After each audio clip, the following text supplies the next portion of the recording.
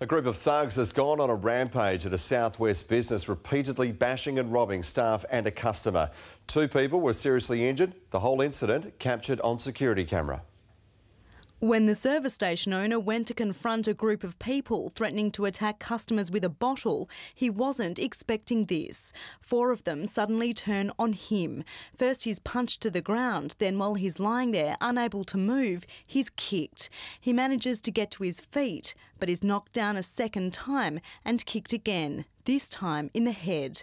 The brutal attack is over in a few moments, but it's all it took for the owner to be left with a broken jaw and gashes to his lip and forehead, both requiring stitches. Staff members try to intervene. One runs out with a stick. Watch as the group run at her. One takes a stick, then uses the weapon against the owner and other staff members. An elderly customer pleads with the group to stop. He's grabbed and shoved to the ground, knocked unconscious. While worried staff run to the customer's aid, the attack continues. Then the group flee. It all happened on Wednesday afternoon at the Placid Arc Roadhouse in Coolup. Both men were taken to hospital.